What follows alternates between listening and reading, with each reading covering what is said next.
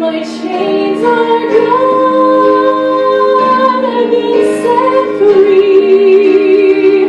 My good, my Savior has ransomed me, and like a flood, His mercy lays. Unending love, amazing grace. The book of Matthew, chapter 27, and verse 45. Matthew 27:45 for our message from the Word of God this morning.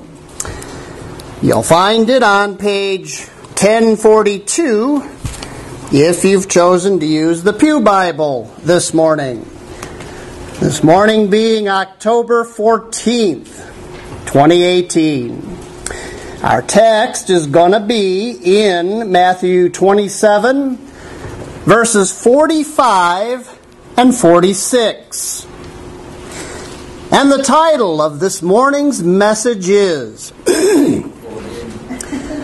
Why does God allow people to suffer? Why does God allow people to suffer? A question that I'm sure you know people often wonder about. But we begin with some other questions that people often wonder about. For instance, if you throw a cat out the window of your car, does it become kitty litter? No. Kitty, No? No. Why did Japanese kamikaze pilots wear helmets? I mean, if they plan to crash the plane into the ship. Why doesn't Tarzan have a beard? Then there are some slightly less silly questions that I wonder about. Why do they call it a television set if you've only got one? Or, how come there's a light in your refrigerator but not in your freezer? Huh? Well then, of course, there's the question that just might be the most serious question of all. Why does God allow people to suffer? It's a question that people often ask when they are suffering pain and distress. It's a question that even Christians ask when suffering pain and distress. Because when it happens, it feels like God has forsaken them. And when it happens, we have to do what the Lord did when He was suffering. And He asked God why He had forsaken Him. I direct your attention at this time to Matthew 27, verse 45, where we read these words. Now from the 6th hour there was darkness over all the land unto the 9th hour. And about the 9th hour Jesus cried with a loud voice, saying, Eli, Eli, lama sabachthani? That is to say, my God, why hast thou forsaken me? As the Lord was suffering the pain and distress of the cross, He cried out and asked why God had forsaken Him.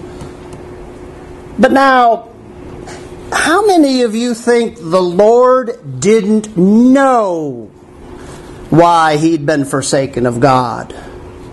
How many of you think he didn't know that his Father had to forsake him because he had been made sin for us?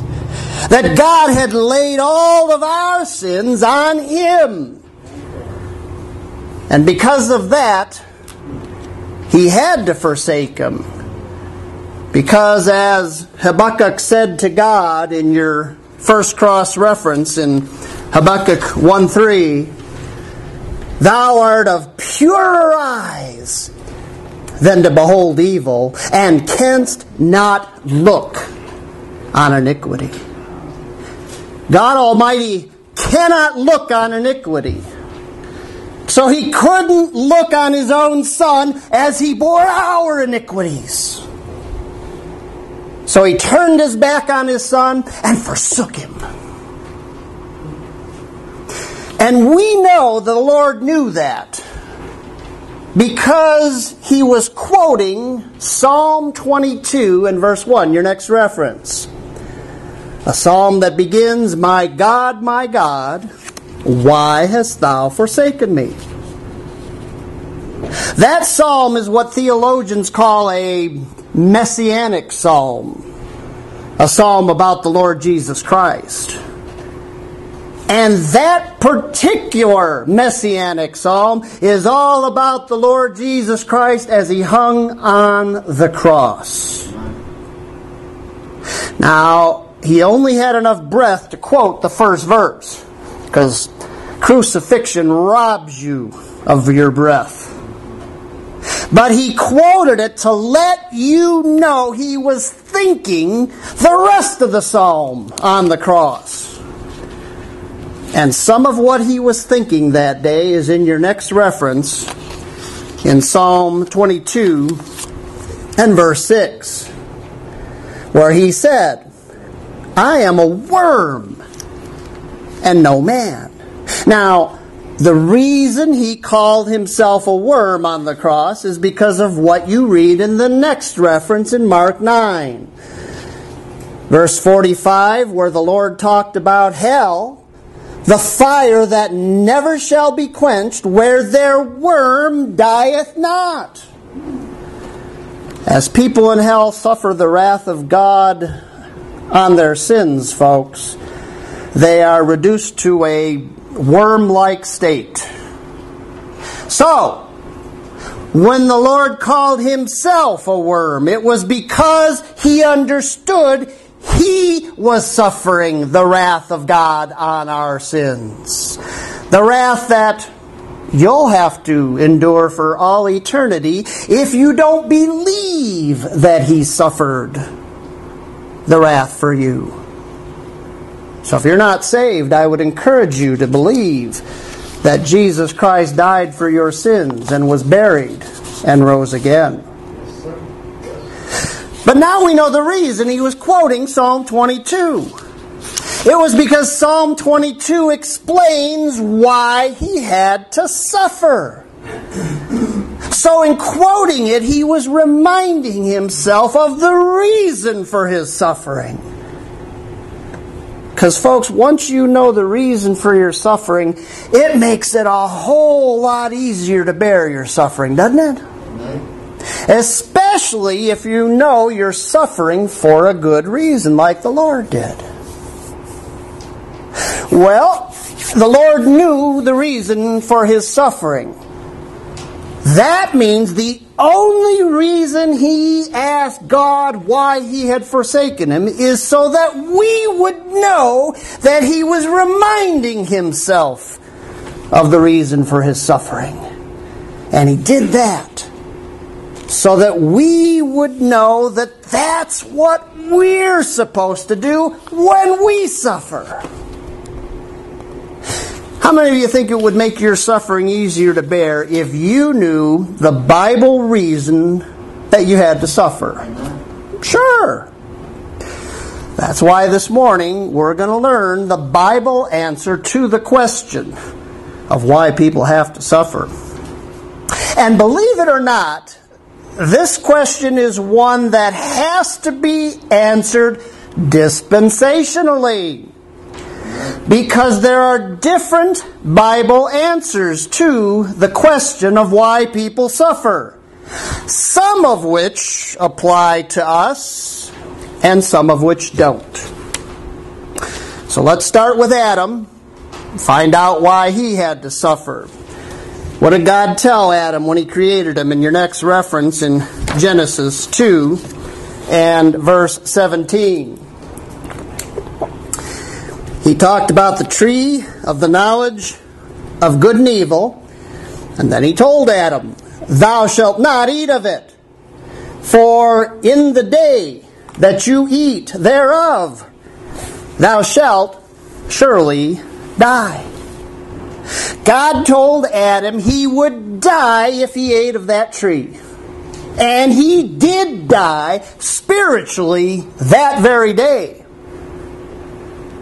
But he also began to die physically by a long process that involved pain and suffering.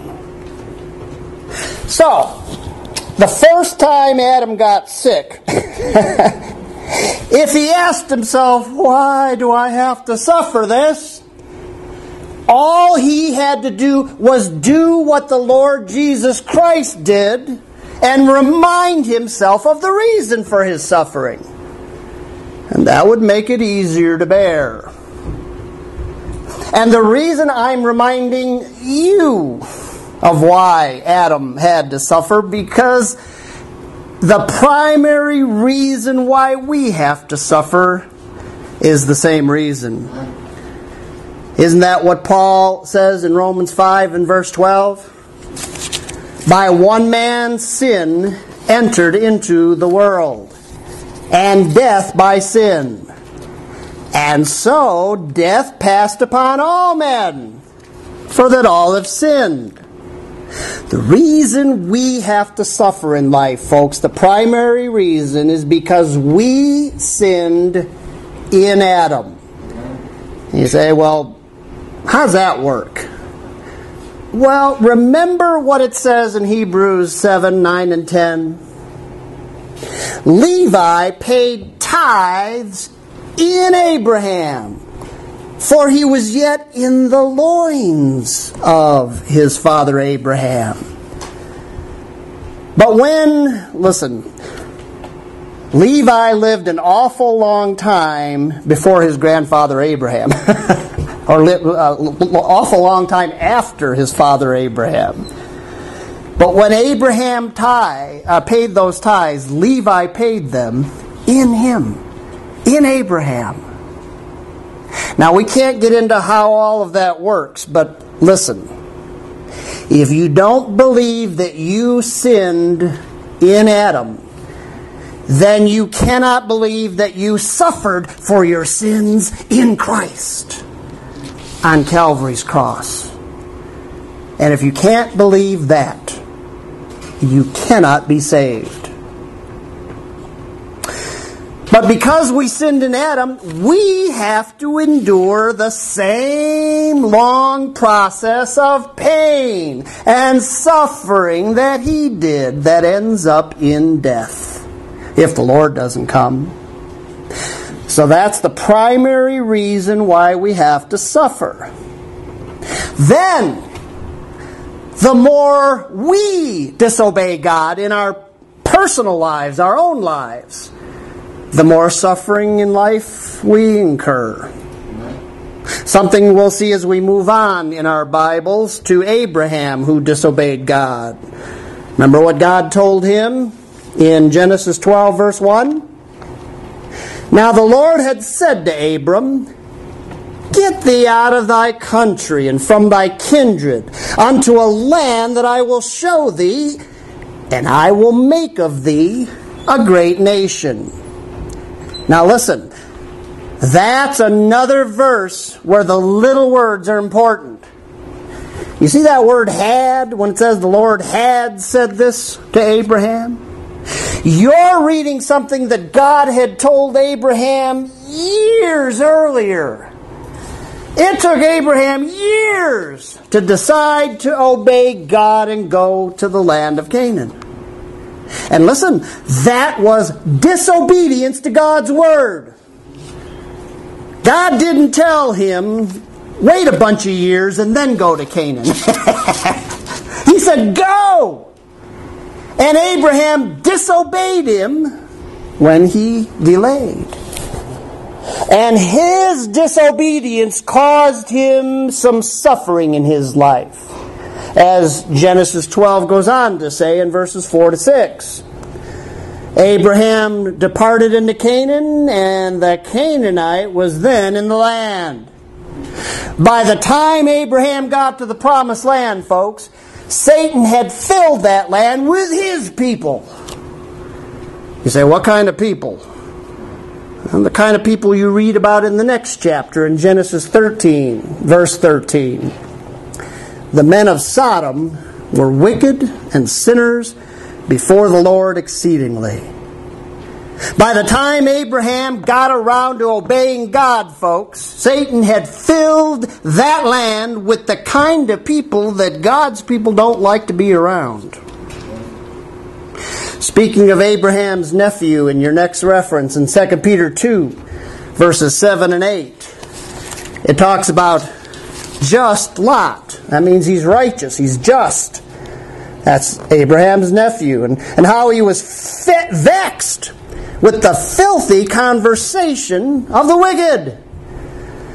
For that righteous man dwelling among them, in seeing, imagine that, out in the daylight, practicing homosexuality in Sodom, and hearing it through the walls at night, vexed his righteous soul from day to day with their unlawful deeds.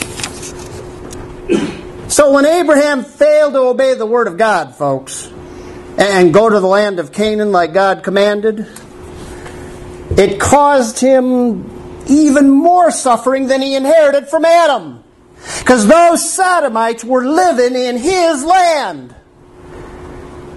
Now, I know eventually God rained fire and brimstone down on those cities and destroyed them. But listen, the rest of those Canaanites weren't no picnic either. They were wicked in other ways, as Abraham found out when they robbed his nephew Lot and kidnapped his nephew Lot. And Abraham had to gather an army of 318, was it, men, and go rescue him. Now, all of that reminds me to say that when we ask the question, why does God allow people to suffer? We're not just talking about suffering pain, physical pain. We're also talking about all the things we have to suffer. All the things in life that vex us mentally and emotionally, with problems with our spouse, our kids, our boss, and our neighbors. Some of those problems come your way because of Adam's sin and the effect that Adam's sin had on all those other people in your life. But you invite more of those problems into your life when you disobey God. And I don't have to tell you that a life filled with problems and difficulties and other vexations with people can be just as miserable as a life filled with physical pain. Can I get an amen? Amen. The things you let into your life, folks, by disobeying God can introduce misery in your life that'll haunt you for the rest of your life oftentimes. So you're better off learning to obey the Word of God. I hope that's why you come here Sundays and Wednesdays. You're better off learning to obey the Word of God right away. And you won't incur quite as much of that pain and suffering. Now, the example of Abraham's disobedience, that gives us another reason we suffer. Because what he was doing was reaping what he sowed. Something Paul says you have to do too in your next reference in Galatians 6 and verse 7. Whatsoever a man soweth, your apostle says, that shall he also reap. You can ignore the Word of God like Abraham did, but the principle of reaping and sowing is interdispensational. Because it's always true in any dispensation, if you sow beans, you're going to reap beans, right? And if you sow evil, what does Job say you're going to reap in Job 4 and verse 8? They that plow iniquity and sow wickedness reap the same. So sometimes you could point your finger at Adam for your suffering, but sometimes you got to turn that finger around and point it right back at yourself and admit you're reaping what you sowed. And the thing about reaping and sowing that every farmer knows is you don't just reap what you sow, you reap a whole lot more than what you sowed. No farmer ever bothered to go out on a hot day, plow the land, and plant 100 bushels of beans, and then water it, and weed it, and fertilize it, and fence it to keep it safe, and then go through the trouble of reaping it if all he's going to get back is 100 bushels of corn, or wheat, or whatever it is. He does all that because he knows he's going to reap much more. And that holds true for sowing sin as well. Speaking of some sinners in Israel in Hosea 8 and verse 7, what's God say? They have sown the wind and they're going to reap the whirlwind. And you will too if you disobey the Word of God. Yeah, when we sin, we never think much will come of it, but Adam probably didn't think so either. But now, we have two primary reasons now then why people have to suffer. We have to suffer because of Adam's sin. Then we have to suffer because we reap what we sow. I call those reasons two primary reasons because it doesn't matter if you're saved or unsaved.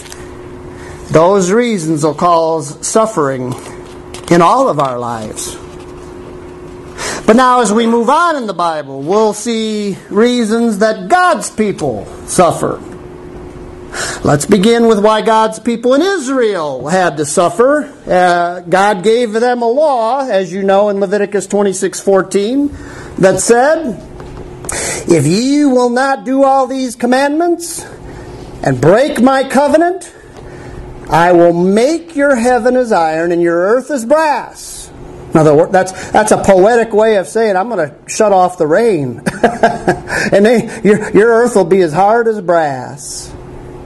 And your land will not yield her increase. You won't be able to grow anything in that. And I will also send wild beasts among you, which will rob you of your children. So listen, when the Jews under the law found themselves suffering things like droughts, and they asked themselves, well, why are we suffering this? If they did what the Lord Jesus Christ did and remembered the Word of God, they'd know why they're suffering, just like He knew. God had been very clear about the terms of the contract. That's what a covenant is, a contract. So when their land wasn't yielding crops because of the drought, they didn't have to wonder why. I share this verse with you often in Jeremiah 14:4. They came to the pits and found no water. The ground was chapped like your lips get when they're dry. For there was no rain in the earth, and the plowmen were ashamed. Now, I've told you many times, my uncle was a farmer in Grant Park, Illinois, south of here, half an hour. And he was never ashamed when it didn't rain, because when it didn't rain, he knew it wasn't his fault. But when it didn't rain in Israel, the farmers were ashamed, because they knew it was their fault. And if it wasn't their fault personally, they were a commonwealth. God dealt with the nation as a whole. If the people of Israel as a whole were wicked, even the good farmer had to suffer for that. And it wasn't just droughts that reminded them what the Word of God said. Do you remember what happened to Elisha in your next reference in 2 Kings 22, 23, and 24? Elisha went up from thence, and as he was going, there came forth little children out of the city and mocked him and said, "Go up, thou bald head! Go up, thou bald head!" Apparently Elisha was follically challenged, is what we call it today. But you know why they were saying that. His mentor Elijah had gone up in a cloud to the heaven. And they were saying, yeah, if you think you're all that, you're like Elijah, you do that too. And he turned back and cursed them, and there came 2 she-bears out of the wood and tear 42 children of them. Now listen, when that happened, every Jewish parent who lost a child that day probably asked God why He allowed it to happen. And if they did, and if they did what the Lord told them to do, if they did what the Lord did hanging on the cross, well, they would know, right? They would know. Now we turned the page too early there. If they remembered the Word of God that He had told them, that if they were bad, He'd send wild beasts among them, they'd have known what was causing their suffering. Now all of that will help explain a very strange verse in Amos 3 and verse 6. Amos 3 says, "And shall there be evil in a city, and the Lord hath not done it." Oh, wait a minute. The answer to that question in the cities of Israel was no! There couldn't be evil in a city that the Lord hadn't done. Not in Israel. Because the kind of evil it's talking about, folks, is the kind that God said that He would send them if they disobeyed Him. The evil of droughts and wild animals and a bunch of other things in the law that God threatened them with if they disobeyed. But there can be evil in cities today that God hasn't done, folks. There was evil in many cities in the United States back when the drought was so bad it created the Dust Bowl. How many of you remember the Dust Bowl? Well, you don't remember it, but you remember reading about the Dust Bowl. But that was an evil that God had nothing to do with. There can also be evil in your personal life that God doesn't have anything to do with. If you lived in Alaska near a bunch of wild bears, like Jesse and I saw when we were in Alaska, and some of them came out of the woods and killed your child, would you conclude it was because you broke the law, you broke the 10 Commandments? Well, no, you wouldn't, because you're a grace believer. You know what Paul says in Romans 6:15, that we're not under that law. We're under grace. You know you never agreed to the terms of that covenant. You never promised to obey the law or accept God's punishment if you didn't, like the Jews did in your next reference. Moses laid before their faces, laid it all out, all the words which the Lord had commanded him, and all the people answered together, "All that the Lord hath spoken, we will do." They heard the terms of the covenant of the law and they ratified it. So God was righteous when He sent those bears among them when they broke the law. But you never agreed to the terms of the law, so God would be unrighteous to send bears and tear your kids. That's how you know when it happens, because it does happen, that God didn't send them. But now, while you know all that as grace believers, you also know that there are Christians who think they are under the law. And when they lose a child, it haunts them. They will spend their lives wondering if God is punishing them for their disobedience. When Wayne and Nicole lost their darling little 1-year-old girl, they didn't have to wonder if God was punishing them. How many of you were here for that funeral? Anybody? Raise your hand. A few of you.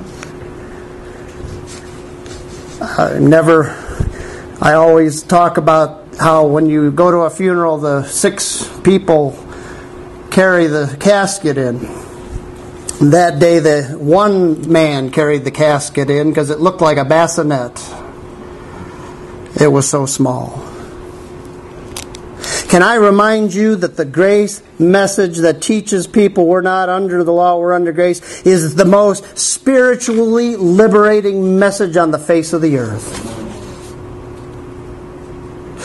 But now, there's something you need to remember about all that business of being under grace, not law.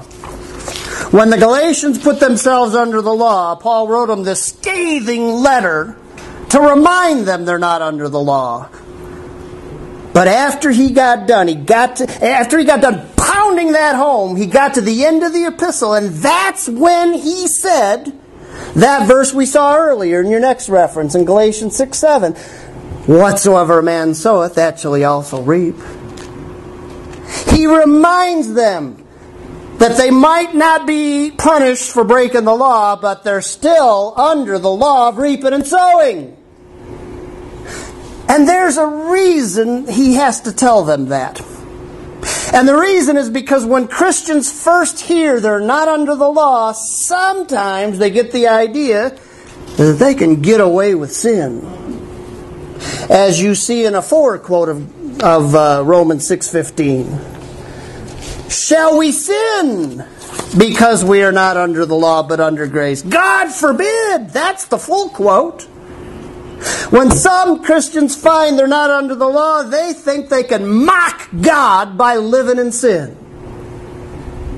And that's why the fuller version of Galatians 6:7 says, be not deceived. Don't fool yourself thinking that. God is not mocked just because He's not punishing you when you're bad. For whatsoever a man soweth, that shall he also reap. You can live in sin if you want to. God's not going to punish you. But if you refuse to obey His word, you're going to reap what you sow. And you're usually not going to like what you reap. But when you do, that's not God judging you because you broke the 10 Commandments. When the Jews sinned and God sent them a drought, folks, He had to supernaturally mess with the laws of nature to do that. But when God says to you in Ephesians 5:18, be not drunk with wine, wherein is excess, if you ignore that every day of your life, you're going to suffer the destruction of your liver that's supposed to filter out poisons. You drink poison every day of your life and your liver says, I've had it. And that is not God supernaturally judging your liver. That's you reaping what you sowed. God also tells believers in 1 Corinthians 6:18, flee fornication. If you don't flee fornication, you're going to end up with a social disease that'll cause you all kinds of pain and suffering in the flesh. Or the other kind of pain and distress we've been talking about. Trouble in your marriage. Trouble in your personal life if you're not married. Sin always complicates things, folks. But that's not God supernaturally inflicting pain or trouble on you. That's just you reaping what you sow. But now we have to ask why God allows us to reap what we sow and why He allows us to reap what Adam sowed. When we're good and obey His word, why doesn't He just spare us having to suffer? Like He did for the Jews when they were good. Look what you read in your next reference, 1 Samuel 10:17-19. Thus saith God, I saved you to Israel out of all your adversities, and I saved you out of all your tribulations. When the Jews were good under the law, they could count on God to deliver them from their adversities or any tribulations that came their way. But under grace, God allows you to go through tribulations and then uses them to work some good things in you, like you read in Romans 5:3. Paul says, tribulation works patience. Now listen, tribulation doesn't work patience automatically. I don't know about you, but my natural reaction to tribulation in the flesh is impatience. The only way tribulations work patience is when we do what the Lord did when He was suffering His tribulations. And stop and remember what the Word of God says.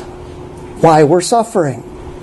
What's Paul say why we're suffering in Acts 14:22? We must through much tribulation enter into the kingdom of God. Compare that to what God told Israel. He's not going to spare you tribulation. He's going to let you go through it. And if you'll remember that when you're going through your tribulation, it'll make it easier to bear. But here's the thing. You have to remember what the Word of God says to you. Because listen, when I get sick, I'd get pretty impatient if I thought the next reference was written to me. In Deuteronomy 7:12-15, God told Israel, if you hearken to these judgments and keep and do them, the Lord will take away from thee all sickness, and I'll put none of the evil diseases of Egypt upon you. The reason that reading that makes you impatient is because it doesn't work. And the reason it doesn't work is because that was God's promise to them, not to you. Do you know what will work patience in you? Knowing what God told Paul when he got sick in your next reference. 2 Corinthians 12:7-9. There was given to me a thorn in the flesh. Something hurt. Did you ever have a thorn in your flesh? He's talking about pain here, folks. I besought the Lord that it might depart, and He said, my grace is sufficient for thee. For my strength is made perfect in weakness. Can you be patient in tribulation if you know God's power is being made perfect in your weakness? God can do a whole lot more with a patient believer than He can with an impatient believer. Did you notice that Paul says this thorn was given to him? What do we call things that are given to us? A gift. You say, well, what kind of sick, sadistic God thinks pain and suffering is a gift? Well, when I was a kid, we used to insult one another. We'd say, that guy's so dumb that when God was handing out brains, he thought He said pains. And he hid behind the door. Well, you'd hide behind the door too when God was handing out pains, unless you knew that pain is God's gift. I've told you the story before. When I was a teenager, my dad and I were building a mini bike in his tool and die shop. Most of my neighbor friends were just slapping a lawnmower engine on their bicycles, and Dad said, well, the frame's too wimpy to support that. Being a machinist, he said, let's make you a nice solid frame. So he was welding two pipes together, and to keep them straight in a line, he put a pin inside. And when he got done, he lifted the pipe and the pin fell out, and I picked it up, but I didn't hold it very long. Because if you know anything about arc welding, you know the metal gets really, really hot. And I had a blister on my thumb, biggest blister I've ever had in my life, to prove it. Because I grabbed that thing. And Dad just laughed and said, well, that's how you learn. But do you know what would have happened if my thumb had not felt the searing pain that day? I'd have continued holding that pin until the flesh of my thumb and my fingers were really badly damaged. Ever heard of Hansen's disease? That's a disease that makes it so you can't feel pain. You say, well, wow, sign me up for that. No, you don't want that. That's not a gift, that's a curse. If I'd have had Hansen's disease that day, I'd have held on to that pin until I heard the flesh sizzling or smelled it frying. Because my other senses of pain weren't telling me to drop it. And it works internally too. When Rex's appendix began to rupture, if it didn't hurt like nobody's business, he wouldn't have gone to the doctor to find out why he'd have died instead. Pain is your body's outward signal that something's wrong inside. Without pain, you'd never try to find out what it is and fix it. So pain is God's gift even in the original design and creation of man. And then, if you factor in how God can use your pain, in believers anyway, to work patience, well, you'll say what Paul says about your pains in 2 Corinthians 12, 9 and 10. Most gladly, therefore, will I rather glory in my infirmities. Rather than what? Rather than keep on praying like he'd been praying to God to take him away. I'd rather glory in them, that the power of Christ may rest upon me. I take pleasure in infirmities, for when I am weak, then am I strong. The way to deal with sufferings in life, folks, is to do what the Lord did in His sufferings and remember what the Word of God says to you. That spiritual virtues like patience are much more important than your physical comfort. Now, if that's not enough to make you feel better about your suffering, look what Paul says in 2 Corinthians 4, 16 and 17. We faint not, but though our outward man perish, yet the inward man is renewed day by day. For our light affliction, and listen, don't think Paul evidently didn't have my kind of afflictions. He wouldn't call it light if he did. You just go home and read 2 Corinthians 11, verses 23 to 33 and find out what he was afflicted with. He's just saying that compared to what God has in mind for us, it's nothing. It's light. Our light affliction, which is but for a moment, worketh for us a far more exceeding and eternal way to glory. And here you thought your afflictions were working against you. Paul says they're working for you. They're working rewards for you at the judgment seat of Christ. God plans to reward you for suffering physical pain. Now, why would He do that? Well, folks, it's because you don't live under the time of the law when God's people were rewarded with good health if they were good. So He plans to reward you in heaven instead. And if that doesn't keep you from doing what Paul said, they're fainting over your tribulations, it is because you're not doing what the rest of 2 Corinthians 4 says there in verses 16 to 18.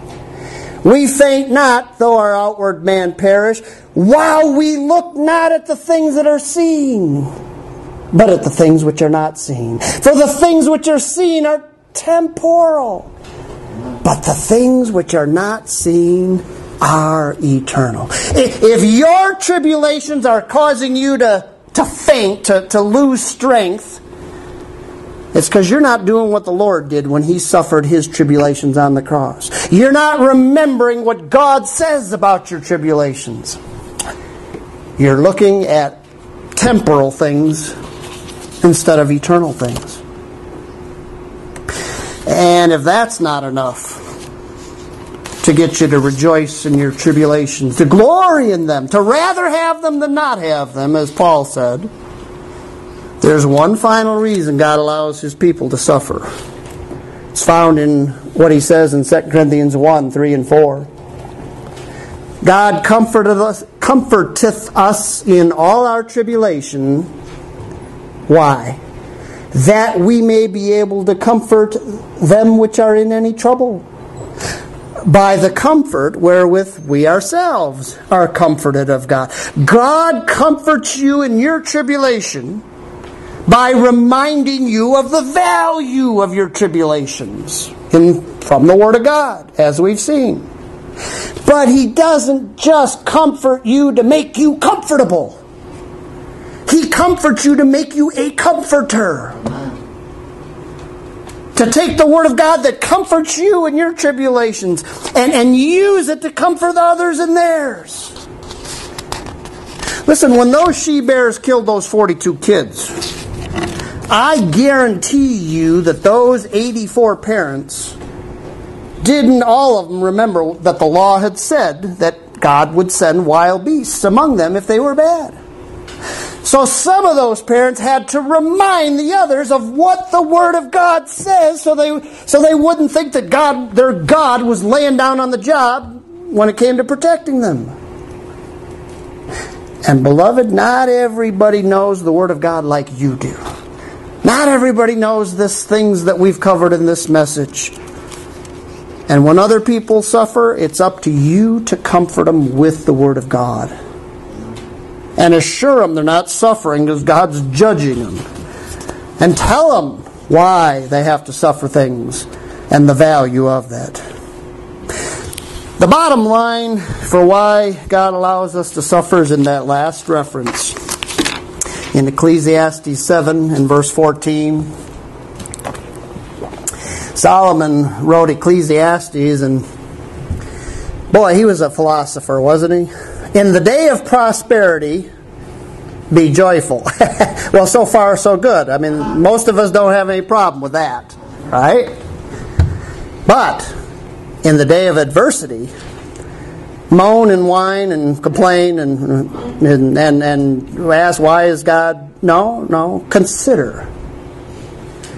God has also set the one over against the other to the end that man should find nothing after him. He says, when you have to suffer adversities, think about the fact that God's allowing you to do that so you don't find anything in any other thing in life but Him. You've heard me say, if this life were perfect, no one would ever think about the next life. You may not have been here. I think I only told you the story one time of the homeless man who stopped at BBS a few years ago and wanted to know how to be saved. After I led him to the Lord, I asked him, well, how'd you come to be homeless? And he said, well, a year or so before that, he'd been shot in the chest during a carjacking and survived. But he survived only to be diagnosed with terminal cancer shortly after. Then his wife started having an affair and moved her lover into the house. So he moved out on the streets rather than live, in the house. She told him he could sleep on the couch, but he passed on that. Except when it was below zero. Then he asked me a question. The question. He asked me, why did God allow all that to happen to me? And I pointed to all the traffic on busy Mequon Road, if you've been up to BBS, and I said, see all those people driving by? They're not stopping into Berean Bible Society today to ask how to be saved.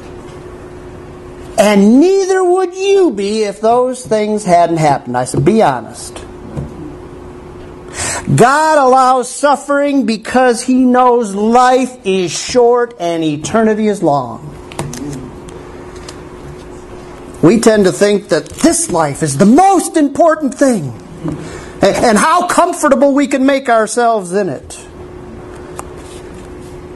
But God knows the next life is much more important. So He allows the unsaved to suffer to draw them to Him to get saved. And He allows believers like you to suffer to draw you to serve Him. But it only works when we look not at the things that are seen, but at the things that are not seen. In other words, it only works when you do what the Lord did in the midst of His suffering and remember the reasons you're suffering. God help us to do that, and God help us to do others to do that, to help others to do that as well. Amen? Amen. Heavenly Father, we're thankful that You're not afraid of the tough questions. And we're eternally grateful that as grace believers who know how to rightly divide Your Word, we don't have to be afraid of the tough questions either. We don't have to shy away from the verses that say that we won't be sick if we're good, because we understand who they're written to. And we pray that as we prepare this book, that it might be something that will be used of Thee, something of eternal value in the lives of Your people. Those who are haunted by the questions of whether or not You're punishing them. Those who we long to see come to rejoice with us in the riches of Your grace. And we pray it all in Christ's name.